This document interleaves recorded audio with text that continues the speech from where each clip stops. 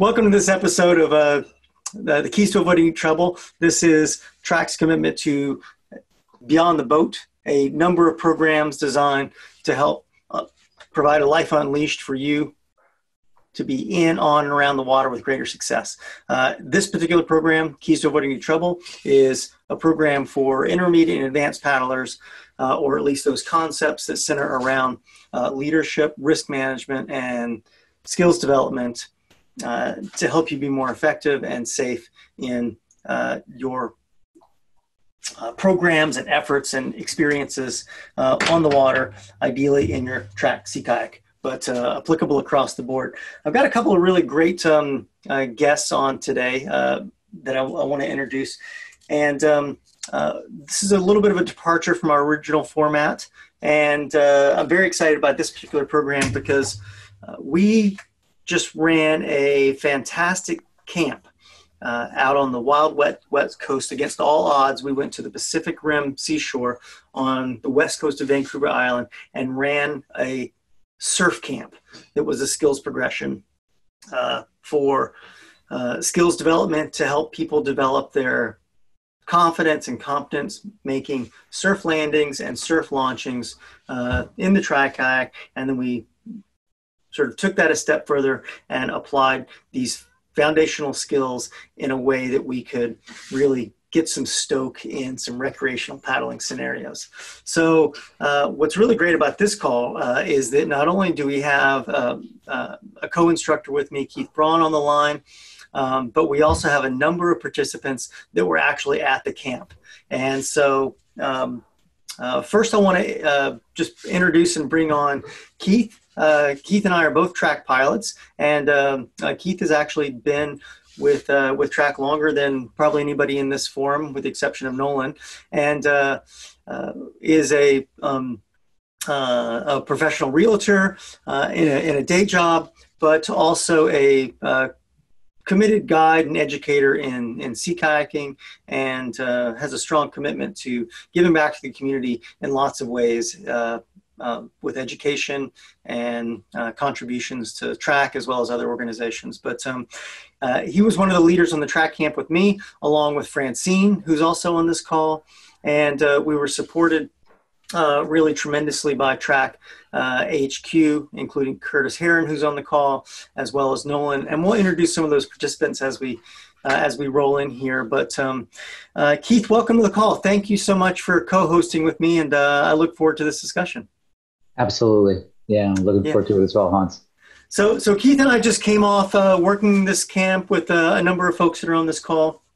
And I've just explained the goal of the camp, which was not only to increase competence and confidence on the surf landing and surf launching component, but also to really role model effective risk management and running groups that can be translated into really paddling with your peers, and for any of us to put together expeditions or trips. Some of the same things that we used for consideration on risk management on this trip are completely transferable and usable onto your own personal trips, whatever their length and duration, whether it's a day trip or whether it's a multi-day expedition. So what I wanted to do in this particular call, Keith, is I wanted to explore some of the frameworks for risk management that we used, keeping in mind that, we're in an inherently hazardous scenario. And we, are to help us really kind of balance taking enough risk so that we're really learning effectively and it's exciting and we're leaving feeling really satisfied and fulfilled, but not so much that it compromises our ability to make decisions or to learn and or to terrify us. And so that's kind of the goal of this call. So I want to explore that with you and present some of the frameworks we used, but also I think to invite people that are on this call to really have a discussion and to come up with possibly some other frameworks that other folks have used historically to be able to manage risk, if you will. So, I open the floor to you, Keith, just to introduce yourself and your takeaways from the camp. Sure, absolutely. So I see a lot of familiar faces and I see some new faces. So good to see a lot of you, and I hope to see many more of you on the water sometime soon in the future. Yeah, it was a fantastic year out on the Pacific Rim, and we saw what really fills my cup is when I see people progress in their skills. And I think that was a common theme this year. Everybody progressed in from where they started to where they finished 5 days later. They all felt like they learned a lot, and then they could apply a lot from what they learned to their day-to-day paddling skills. I don't know, Hans, where do you want to start as far as risk management? Let's start, I think, with, let's first just acknowledge, I think, some of the people that were on the trip. So there's a point of reference. And then let's dive into a little bit on kind of, I guess there's two models we can present here. One is the peer model that you brought in on a previous podcast, but we can just talk about how we sort of use that from a big picture perspective as we kind of design the camp. And let me first start just by acknowledging some of the people that are on the line. First of all, Francine, who you can see there. Francine, you can wave and unmute if you want to introduce yourself. But Francine, from a risk management perspective, played a really big part. One of her accountabilities was a health and safety and wellness coordinator. And she did this in a number of ways. When people first came to the camp, she took the leadership role of really doing a health check with people, of making sure that the standards that we had for participation were met. And then was able to establish a baseline subjectively with those people on where they were, both emotionally and physically, and points of their wellness. And then she also led a movement session every morning with us to help in injury prevention, and to grow our capacities as paddlers, as well as another opportunity for her to observe how people were showing up for that relative to the baseline she established. So that was one of the things we had going on from a risk management perspective from the very start. So Francine, welcome to the call. Thank you. Go ahead, Francine. Welcome. Hi everyone.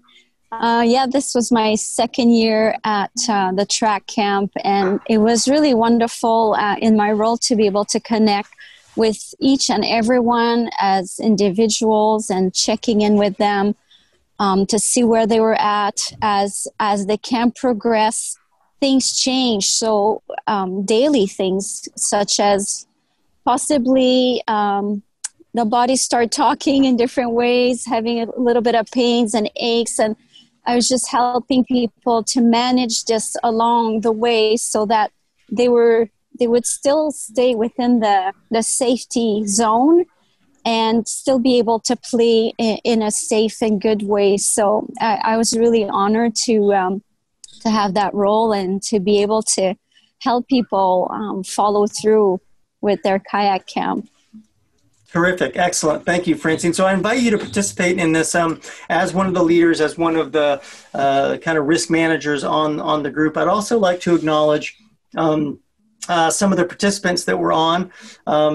But first, let me also introduce Jason, who came out from TRAK HQ, and his role in terms of risk management as a multi-year participant and a representative for TRAK HQ was also to just make sure that all the gear was in functional order, and to inspect all that, and to ensure that we had what we needed, that was in good shape, in good repair, to be able to ensure we didn't have equipment failure as a part of risk management. Jason, welcome to the call. Yeah, thanks for that, Hans. Yeah, and I agree. There's a lot of stuff that goes into a good comprehensive risk management sort of framework to work from, and making sure that your equipment is safe, ready, and well maintained is one of the building blocks of that for sure. Yeah. Sure. Yeah. Equipment failure is often not one of the things that gets us into deep trouble. It's usually user error. That's right. If the float bag or the let's say the paddle float washes off your deck and you weren't able to use it, that's not equipment failure. That's pilot error. But having the boats in good working order were part of that. So very preemptively, thank you for your support on that, Jason. So the other people I'd like to acknowledge, Ken Poole was actually on the camp. So I'd love to get your reflections, Ken, as we move through this as a participant, as well as Tish Doyle Baker. You can wave there, Tish. Great to see you. She was also on this camp. I'd love to get her reflections as we move through and any contributions you'd have about how you can use some of the things that you saw in your setting up your paddling adventures moving forward. And Connie LeBurn is on the call. Hi, Connie. Good to see you, Miss LeBurn. And then who else do we have?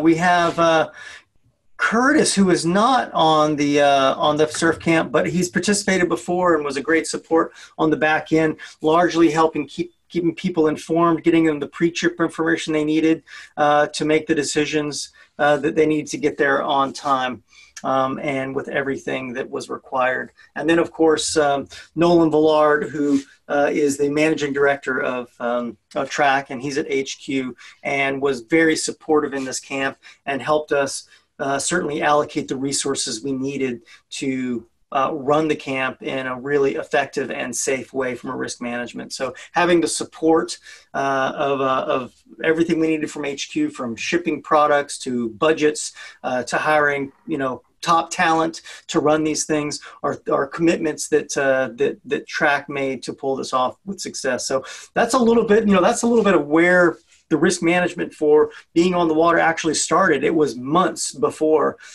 we actually ran the camp. And frankly, we ran this against all odds given the current situation. So Nolan, welcome to the call. Thanks, Hans. Yeah, it was super important, I think, to make it work, and like you said, the risk management aspect, started with this pandemic response, and, obviously we weren't able to bring people in from other parts of the world that were wanting to come to this camp. So we had to do it as a Canadian only, but we had a lot of meetings and strategy sessions on how we were going to pull it off, because it's such an expression of what we offer at TRAK, and what is important to us and what we know is important for everyone is building your skills and getting out there and really enjoying your paddling. And so we didn't want to let the current year kibosh plans to give people an experience that would have them really prepared and excited about their next paddling adventures. So that was super important. But equal acknowledgement back to Hans and to Francine and Keith and Cole, who isn't on this call, but Cole was a big part of it as well. And for all the participants, like all of you guys that showed up, and took it on. It really says a lot about who you are and what you're committed to for your own life and vitality and your own commitment to sea kayaking. So, that to me is a huge, it speaks volumes. Those of you who stepped up and made it happen. And I wished I could have made my way out there this year and been with you.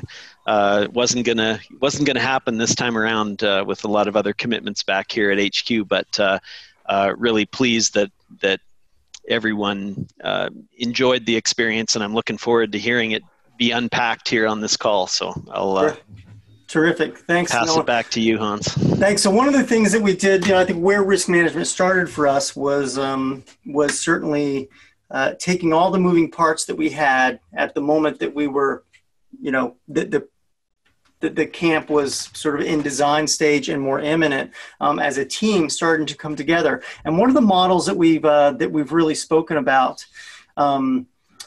in both in the camp as well as that we as the leadership team used during the camp is something that was expressed by kayak instructor Keith Braun, TRAK pilot, in a previous episode. And I'm going to share that link with you right now. It's a YouTube link on just a risk management model that we typically apply to pod management that Keith, you came up with.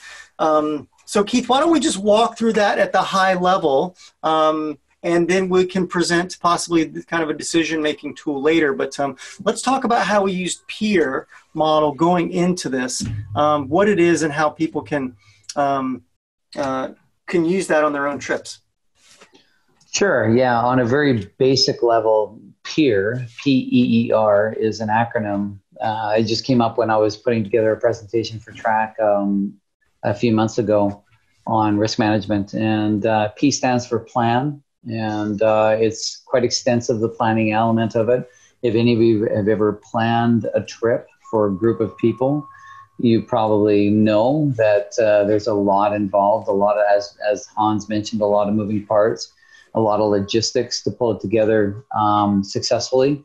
And, I've always said, if you fail to plan, you plan to fail. And it's certainly a saying worth living by, because, on the front end, if work isn't done on the front end, then it's realized on the back end of your trip. So this extent, sorry, go ahead, Hans. I think you're Yeah, so let's talk about some of the things that we did on the planning thing. Just for context, people can understand this, is that like many expeditions, we had some last minute changes. We had a couple of folks that wanted to, raise their hand and said, hey, I really want to come make this happen and participate in this camp relatively last minute. The other thing that we had going on is that we also had one of our instructor team that we had counted on also have to disengage last minute. And one of the things that's important in a risk management scenario is that from a planning perspective, it's really helpful that if you have a continuum of skill sets where you're represented on both ends of it, is that you have a good ratio of experience to inexperience. And this plays out really important in an institutional kayak setting where there's a dynamic of guides or instructors relative to participants or students. And so what we're shooting for is kind of a minimum of 4 to 1. And so that's the first risk management piece that we had from a planning perspective, is how do we make sure that we've got at least a 4 to 1 ratio on the water all the time. So how you could apply this into your own personal trips is, if you have more experienced people, make sure that you've got a good balance of experience relative to folks that are new. Of course, given the set of conditions, but that can be super helpful. And I'll just interject on that. So one of the pieces within the framework of planning is understanding your audience or understanding your team. And it can dial into a simple one-day trip, or it can be a multi-day trip. But what's really important is that you understand who you're inviting into that trip or into that program, and learning their capabilities. And you can better understand then, how well that group, the dynamics of that group fits into the waters that you plan to paddle. So, if you don't have a strong enough team for the waters that you initially plan to paddle, you got to change your plan, because the dynamics of your group have to match the water that you're paddling. And so we did that with TRAK through profiling. And for those of you that attended Tish and the rest of you, you probably remember filling out a profile. That enabled us to understand our audience better, and then know how we could manage the program and mitigate the risk around your capabilities. So super important. Great. The other thing that I would say to the plan piece that was specific to this particular experience, Keith, is we chose a venue that would allow us to operate within almost any normal meteorological condition. We were there last year, and the same place we were in the bay had, huge breaking waves. And that was an extreme case, but we could still operate in that. And then, and we didn't have to go very far. In this particular session, the meteorological conditions were much different, and we had to actually travel to find the conditions we needed for really helping bring the surf skills together. That was a planning piece that was critical. We had a venue that we knew we could use, even if the worst case scenario from a weather perspective panned out. You know, if we had 50 knot winds from the north west, we could still make it work. Totally. Yeah. And then, of course, it didn't happen that way like it did last year. So the planning piece is pretty critical. Let's move on to the next big piece, was educate. Mm-hmm. Absolutely. So after you've planned your program, or you planned your day trip or your multi-day trip, and you understand what your goals and objectives are, you understand your team, and it all lines up, the next thing is educate. You have to make sure that everyone understands fully what to expect and what the goals and objectives are. And by taking the time to educate your team or on what's coming up, they can better also plan personally for what's to come. So keeping your people in the dark is not beneficial at all. You got to make sure that everybody fully understands the goals and objectives of the trip or the program that you're running, and keep them informed as things change as well, which Hans can speak to. There are some changes that we need to make in this program to not just meet the needs of the clientele or the participants that were there, but also of the goals and objectives of the trip. So terrific. Educate. Yeah, so some of the things that we did specifically is we had several pre-trip meetings as an instructor team. And we had them virtually, we had them on Zoom. We documented it. We had both a rough structure in terms of objectives and skills for kind of every day. And then we had a more detailed as a baseline.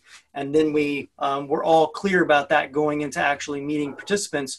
But then when the participants showed up, we then basically heard from them what their priorities were, and then were able to overlay that and adjust. And then educate back. And so that was, I think then we were then able to kind of present on a daily basis in a big picture, really what we were going to do, and enroll people in taking self-responsibility for that as well.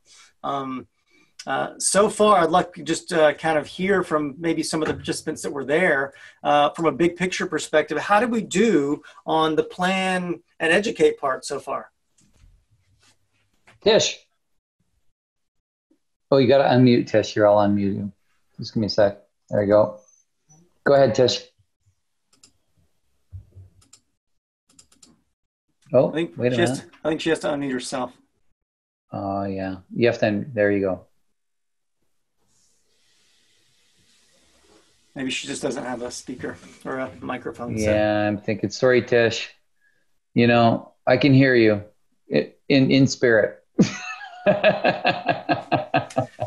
Cool. Ken, how about you? What would you like to know?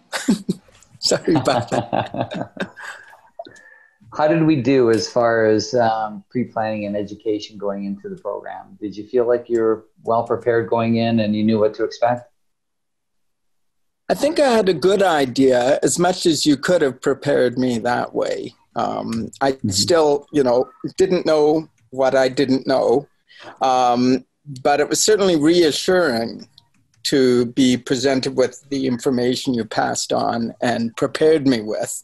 And so when I finally got out there, I didn't feel like I was, that I was surprised. I just didn't know if I would be surprised. Okay, yeah.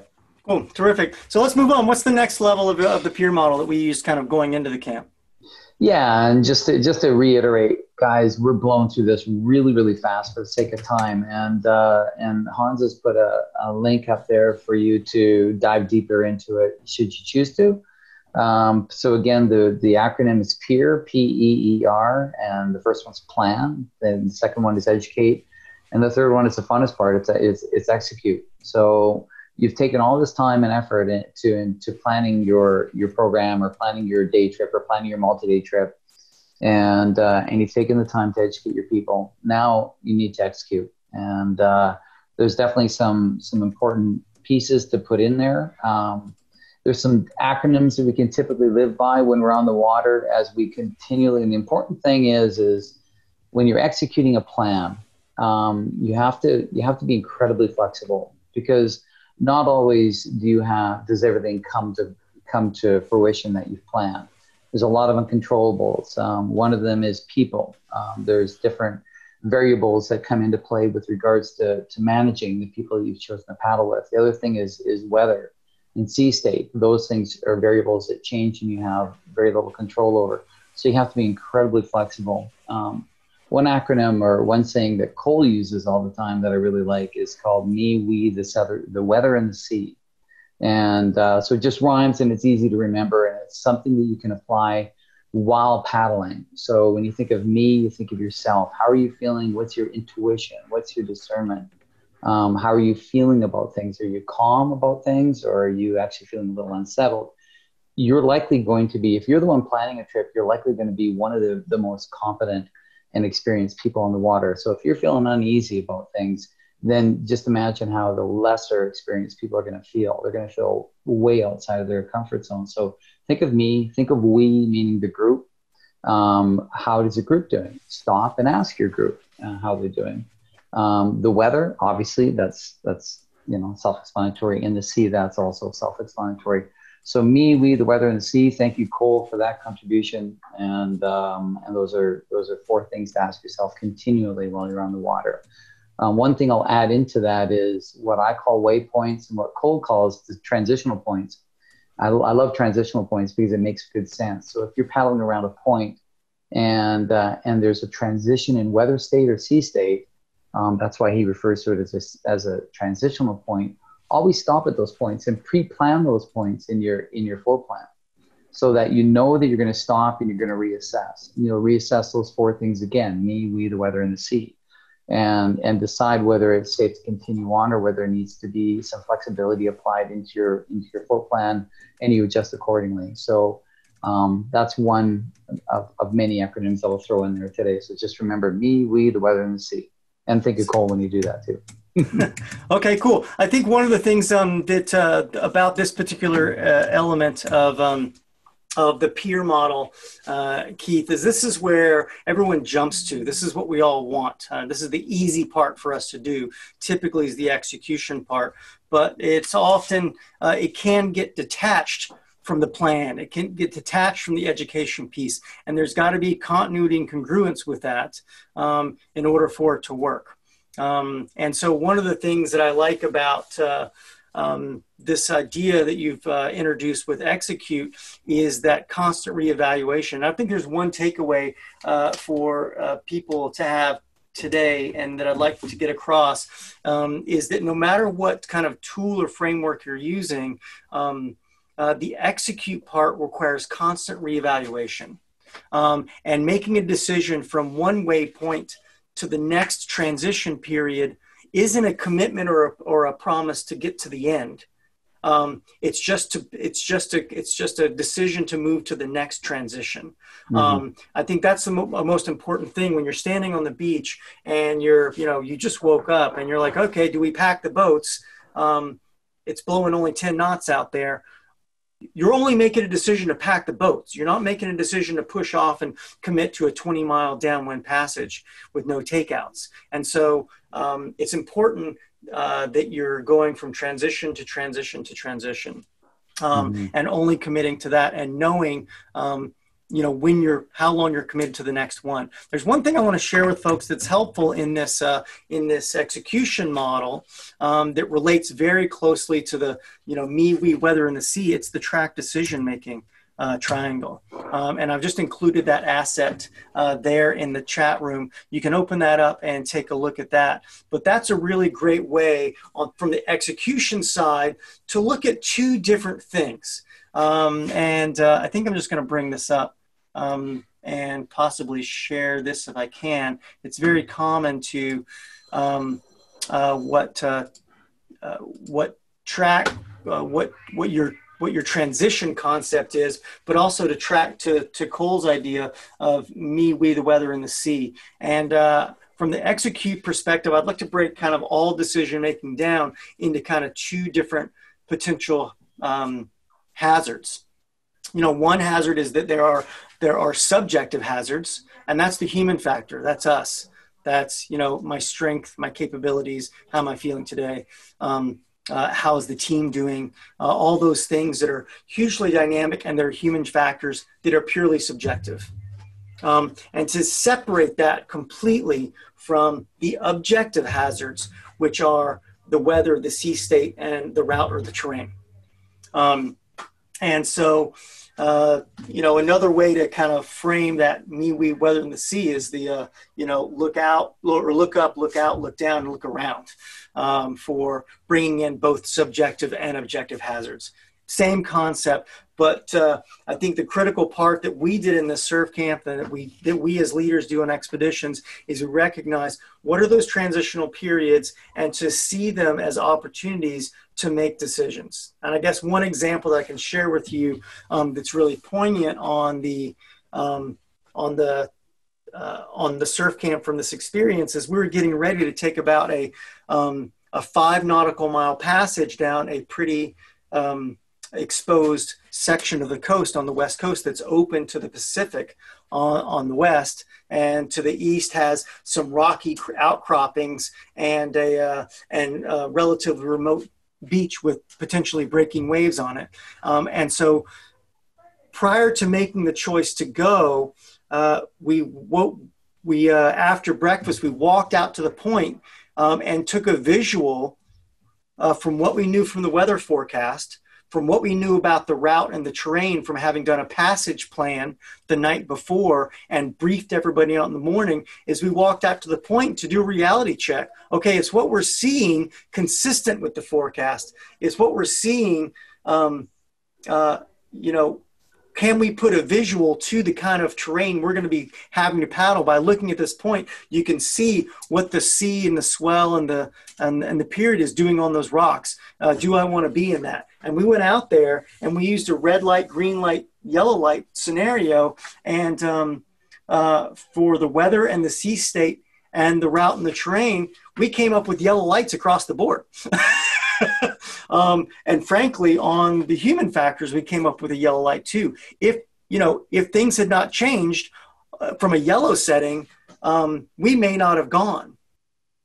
But we made that observation and we made a decision. Okay, well, let's make a decision just to get down to the beach, move to the boats, to the water, and get in the boats.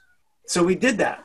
And then there's another decision, point. That's a transition point. Once you're on the water, then you decide, okay, now what do? Do we poke our heads out and look, or do we go back to the beach? Another transition point. And fortunately, what happened from the time that we were out on the point and conditions were building, they actually started diminishing.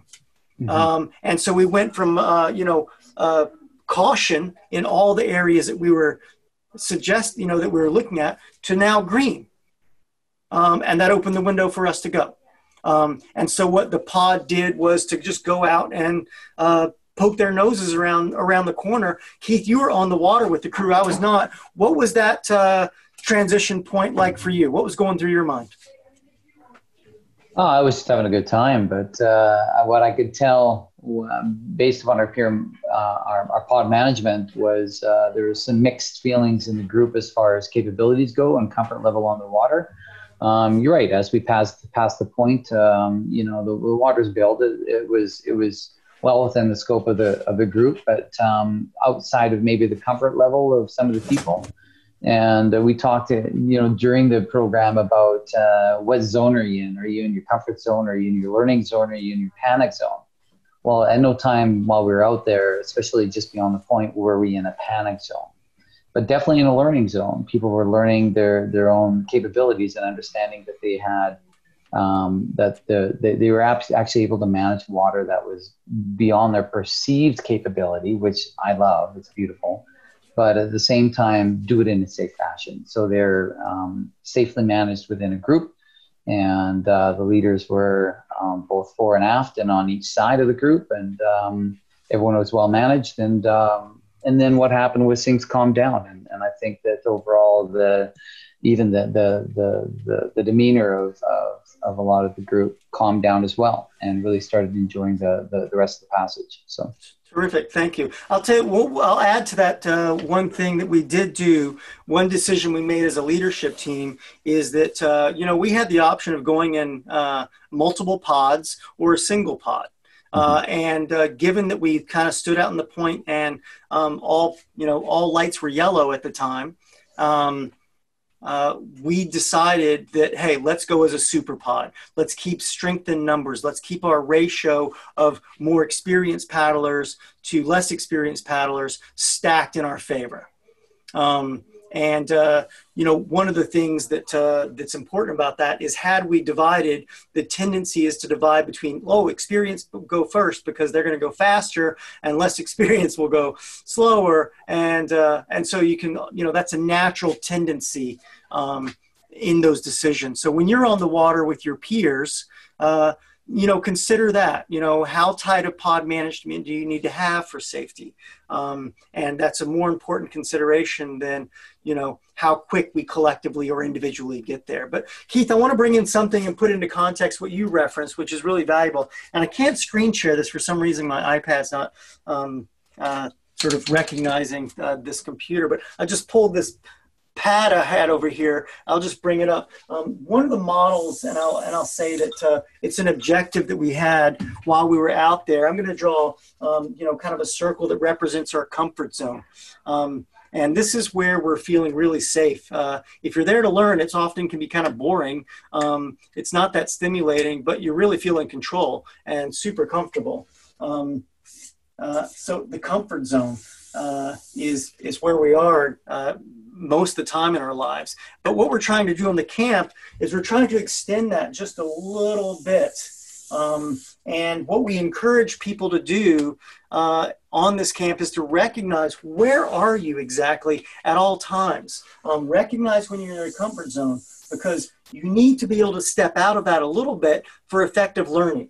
And this is what we call, what Keith referred to as the learning zone, just slightly out of your comfort zone.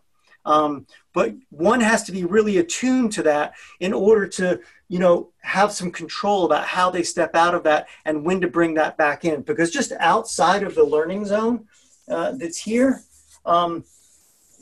is basically the panic zone. Hey, Hans, just for effective visual, if you take off the decision-making triangle, then people will be able to see that out, your pad better.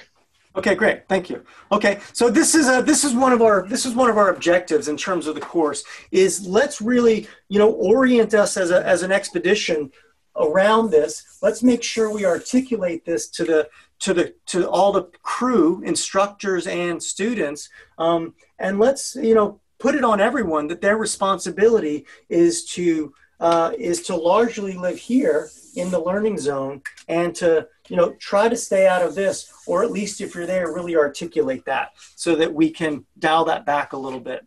And so as you're either leading expeditions or developing your own skills, being attuned to this and knowing where you are, whether you're in the comfort zone, the learning zone, or the panic zone, is really critical to effective learning, and making sure that it's safe for you paddling with your peers as well. Anything else you would add to that piece, Keith?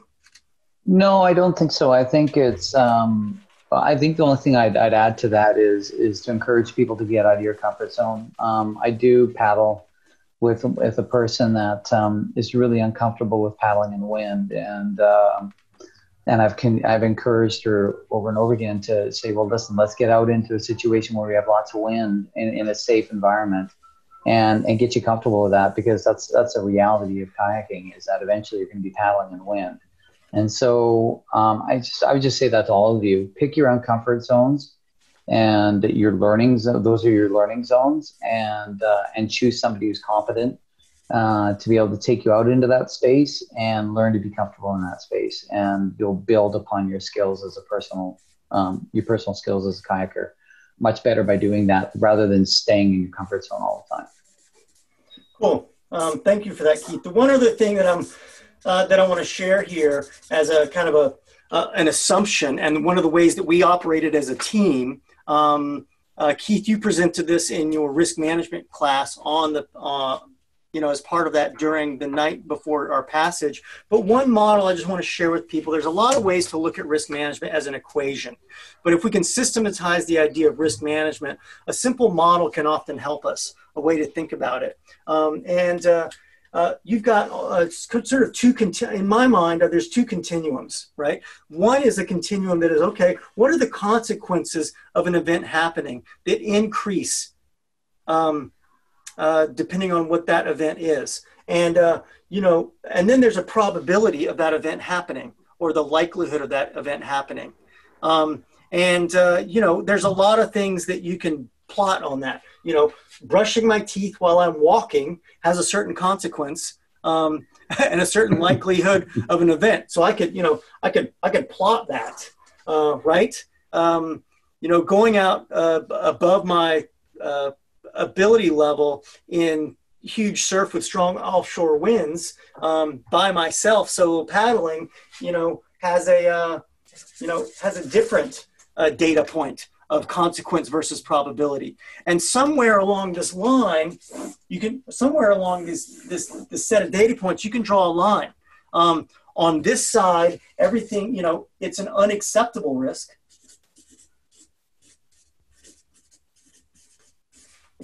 And on this side of whatever that line is an acceptable risk.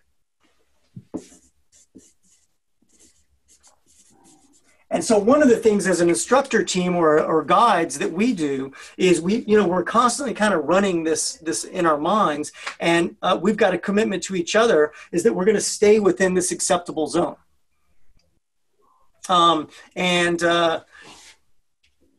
We'll have another conversation about the stages of learning, maybe on another call.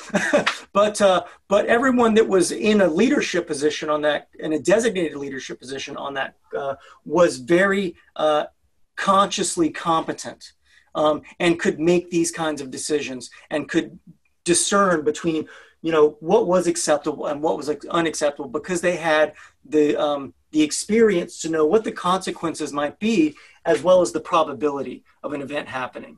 So those are the two assumptions that we're making is A, we're going to keep people just out of their comfort zone. We're going to share some of that, but we're going to pass the responsibility on to the individual paddlers, and collectively, we're going to stay here. And we're going to check in on that. So let's move on to the next part of the peer model. Cool. Before we do that, let me just say something with regards to what you were just talking about.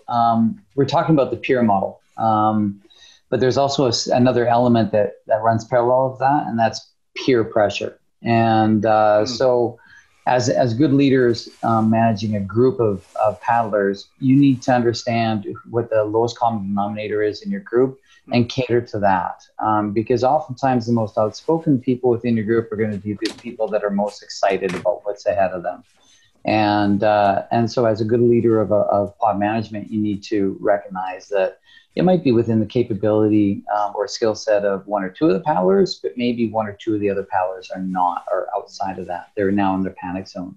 So you have to be, as a leader, be okay with making the non-democratic decision on saying, no, as a leader of this group, we are not going to do this passage, or we're not going to do this rock gardening section because it's just not safe for the whole group, right?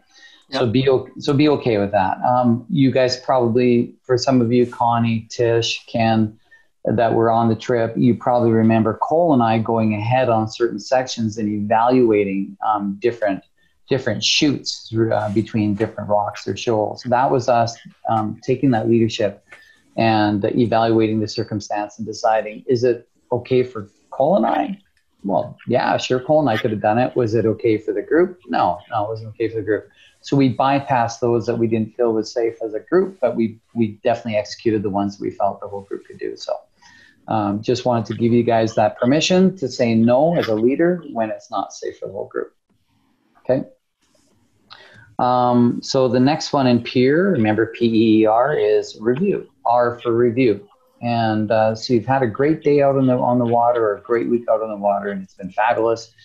Everyone's ready to go their own way. But it would be really, really bad, really sad if you couldn't actually stop and review and see how the week went, or see how the day went, or see how the event went, so that you can build upon those learnings and move forward to future events and grow and learn from that day or that week. So review is super important. Terrific. I think some of the things specifically we did on the surf camp with regard to review, Keith, is we maintained a designated time in our schedule, which was the coach's corner. And so from a planning perspective, we built the review into our structure and our format. We had designated, and we educated with everyone that from 4:30 to 5, we're going to have a coach's corner. We're not going to be accessible. We're probably going to disappear. And so we had a powwow so that we could review what happened, during the day, and make a plan for what are the curriculum goals and route considerations and educational components for the following day, so that we could really spell that out to the team at the morning briefing. Now, where I think we failed, Keith, and I think one of the lost opportunities for us is that, we did not really role model as well as I think we should or could have daily debriefs as an entire pod, as an entire course. I think we could have extracted more learnings had we effectively role modeled that. And I think we could have helped people impart that in their expeditions. The very important review part, like you're saying, had we more effectively role modeled, what does a good debrief look like? And so that's one of the things that maybe we can bring into one of these calls in the future. Totally. And I know last year, I would admit, last year we did a better job of that, and it occurred around fireside at the end of the day. So there was a lot of transparency and a lot of honesty from the group as far as the highlights and lowlights of the day, the successes, the failures, and that really built into the next day. This year, for some reason or another, it just got a bit disjointed on that, and that didn't really come out as a big success factor, and we all recognize that. But, to give a broader perspective on this, if you're talking about a day trip, a week trip, you're with your friends out on an average paddle. Some of the questions you can ask were, what were the highlights of your paddle? Or what was the highlights of your day? The other question, that honest, good, transparent question, is what was the low point of the day? Or were there any disappointments with the day or with the paddle? And also, did we meet your expectations? These questions, and the other question too is there anything that you would do that you would change next time you did the same trip?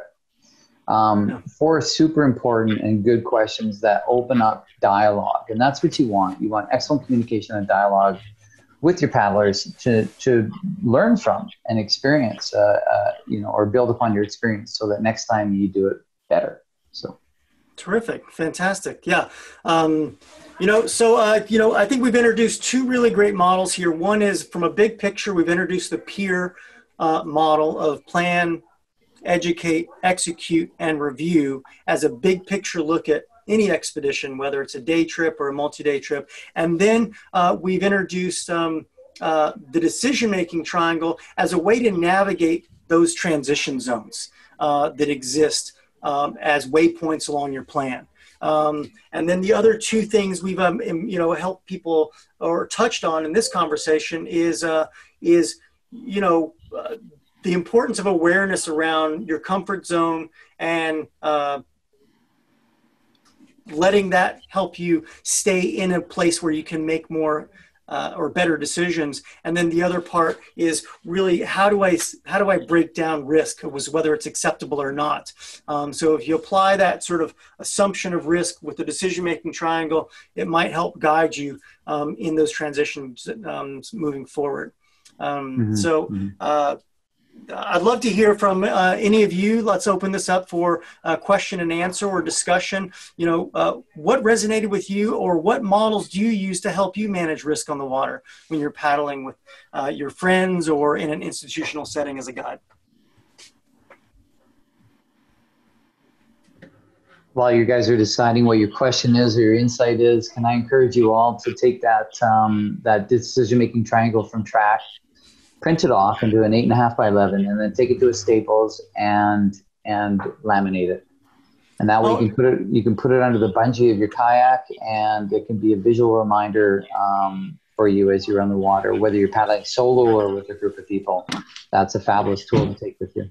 Terrific. In fact, what I'm going to do right now, Keith, is I'm going to add to that. Here's what we do at TRAK for expeditions: is we also print on the other side of the decision-making triangle. We print the passage plan format. Float plan, yeah. So I'm going to put that float plan in a link here as well. So I invite you to take the float plan, take the decision-making triangle, print them double-sided. And laminate those and keep those on your deck. A great model for, employing the peer system. And so with that, float plan, it's a really effective way to inform everybody in your group exactly what you're doing. If you look at that, and maybe I can just bring it up and just share it with you, is this float plan. Let me screen share this if I can. There's a section on the float plan that says route description. And let's see if I can screen share that.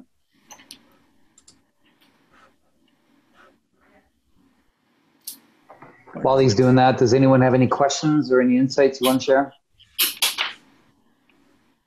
Keith, can everyone hear me?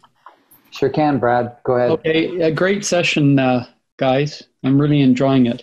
One of the little tools I use that would fit under your educate is the 4 lemon count. And just asking participants on the fly, if we're in a, wave train or something like that, could, people just indicate on an index, 1 being, a laugher, really, really easy. 4, panic mode. What specific lemon number would you attach to how you're feeling now? So 1 lemon, 2 lemon, whatever.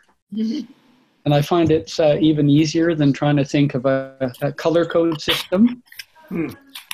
I like it. Yeah, that works. Fantastic. Brad, you know what that brings up for me is I often think about lemons in this way, is that in risk management, is that anything, usually a scenario that unfolds that's really bad, that is deep trouble, usually isn't like one big decision. It's like, 3 bad, 3 poor decisions that compound, right?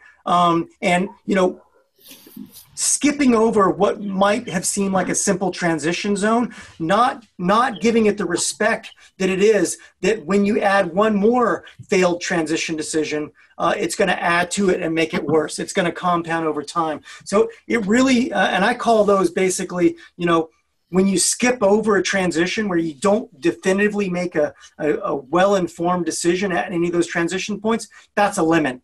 And things don't really go bad till you have a few lemons stacked up, but then things go really bad really fast. You're like, where did that come from? Oh, well, we made this, marginal decision, and there we didn't make a decision, and there we made a marginal decision. And when you add that up, it's disastrous. Great. Terrific. So I'm going to add this. You should be able to see this passage plan now. And I want to add this route description here.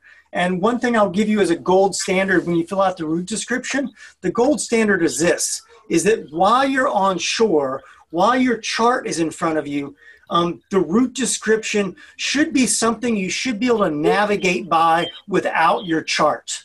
So if I were to write an effective route description and leave shore, and then it become totally dark and socked in, I should be able to navigate by that route description, knowing that I have to paddle 270 degrees for 15 minutes at an assumed speed. And then I should be able to turn 45 degrees and paddle for 18 minutes on that trajectory. And I should be coming within 200 meters of a rock outcrop on my right side. and then I should turn to, 160 and paddle for 30 minutes to my destination. And along the way, I should, come over a shallow bank where I might expect waves to stand up a little bit. Mm-hmm. So use the route description as the gold standard for you is that you should be able to navigate that almost like an instrument rating with just your compass. And that really gets you tied in to that route description in a way that you can anticipate what's going to happen, and you can think about how the geographic features or terrain features are overlaid with the meteorological scenario. As I come around the point, I should, whatever that northwest wind is, I'm going to feel it where I haven't felt it before, so anticipate that. So write that in your route description, that as you come around the point, expect any northwest exposure to present to you. Great. That's all I got on that one. So you've got the passage plan and the decision-making triangle. Mm-hmm. Awesome. Any other? I'd love to hear takeaways, if you will, from Ken or Connie about risk management from their experience as things that they saw on the trip that they might impart. I thought it was good that we got a briefing in the morning before we went out about what we were to expect, and usually, sometimes it was weather or wind, or it was something that we may not have known, and it was explained very well with the chance to ask questions. And then once we got out on the water or close to it, there was always the feeling of being supported. So you could go beyond your comfort zone because you knew somebody was there. And we practiced rescues and stuff the first day. So, technically we shouldn't have been worried about anything because we could get rescued no matter what happened. But it did take the edge off, just knowing that there was so many good people around us all the time. Terrific. I'd like to acknowledge Connie here. Connie and Tish and Jeannie were there. And one of the things that they took on for themselves as a risk management effort is that they know that they like to paddle together and they want to paddle together more.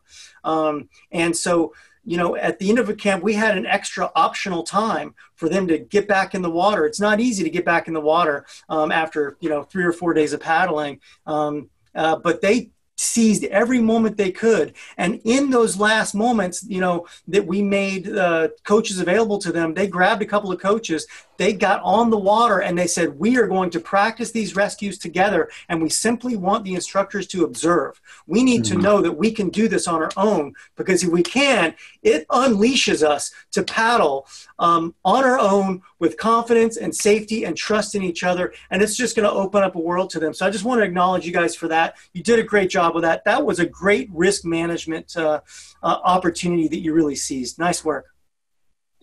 Yeah, and I want to capitalize on that a little bit too, girls. You really emulated a true spirit of just wanting to learn. Every day you guys went out and you were like, just teach us, and I love that.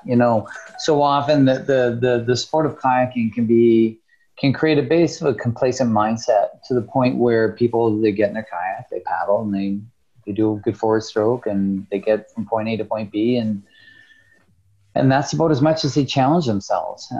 Whereas I've always encouraged people to say, hey, when you're out, every trip you go out, you should try to engage some different type of skill that you haven't really nailed down, that's not innate to you, so that it becomes innate. It becomes second nature for you. And so I think you guys have a trip coming up to Moline Lake, right, in Jasper?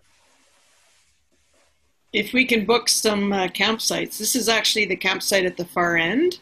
Yeah. On a trip I was on a couple of years ago, and there's my red track actually. And yeah, that's about 22 kilometers down the lake, and it's beautiful. But right now the campsites are getting a little scarce unless we get into the colder weather. But anyway, we'll manage, Tish? Yeah, so I think one of the key things there, and I think to clarify what you did in that is that, you had demonstrated that you could pull off those rescues, no problem. But what you did is you took it a step further, and I think this is important for all of us, being able to do a cowboy re-entry into your boat is one thing in flat, calm water. But really, it's very beneficial for you to practice it in conditions that are more likely those things that you might encounter on the very edge of your limit of what you're willing to paddle in.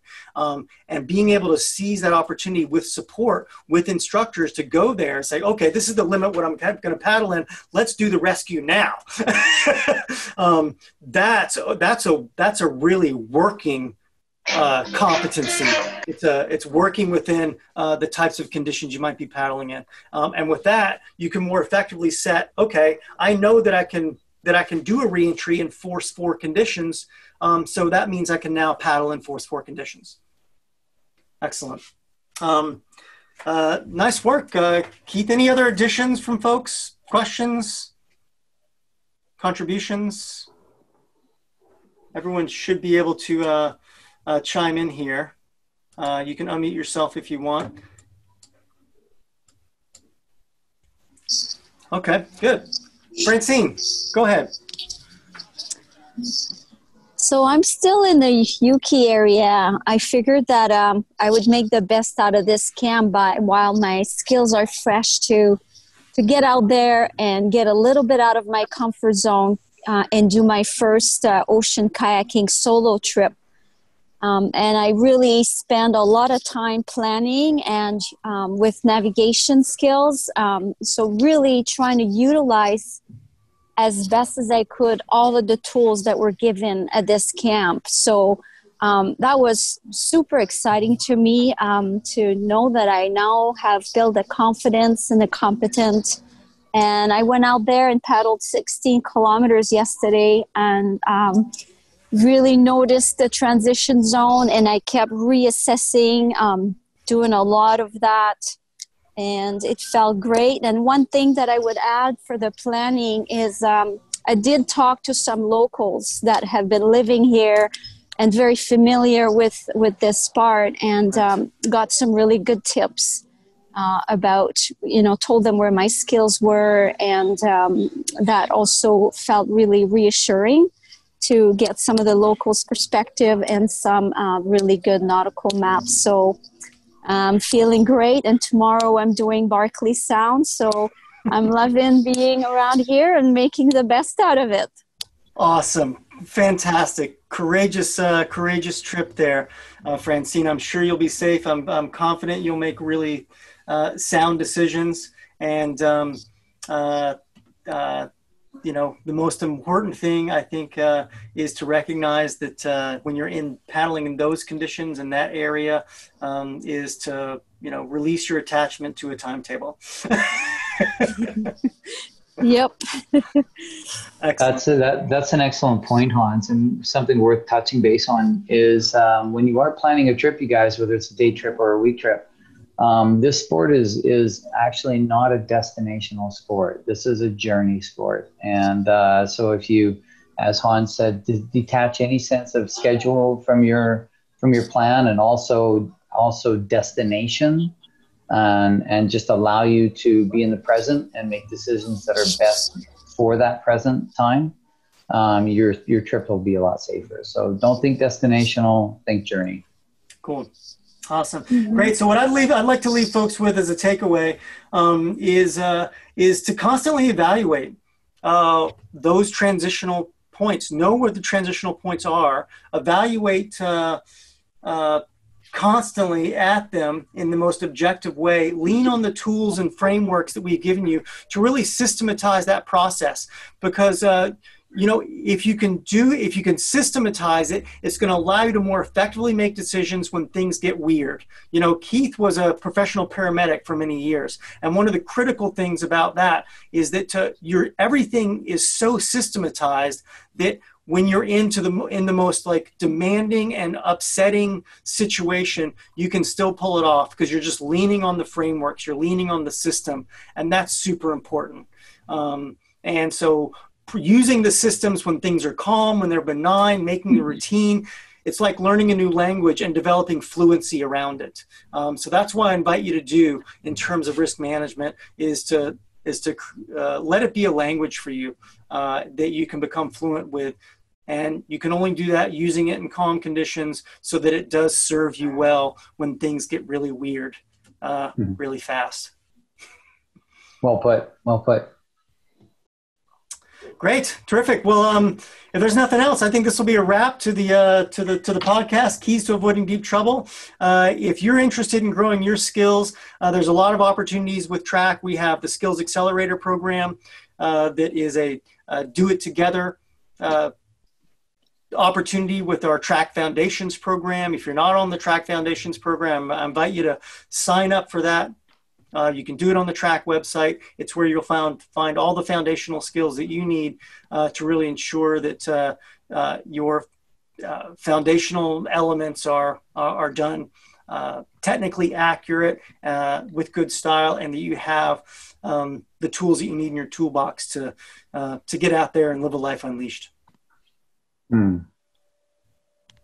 Awesome. And also want to give a big thanks to those people who put out their time and resources and commitments to coming to the Pacific Rim Surf Camp. We anticipate having another one in May. If you want to get on the waiting list for that, you can reach out to TRAK at jason@trakkayaks.com, and you can get on the waiting list for our next camp, which I think is going to be possibly run in May. And just raise your hand if you're interested in that detailed skills development. We can find a camp that's the best fit for you.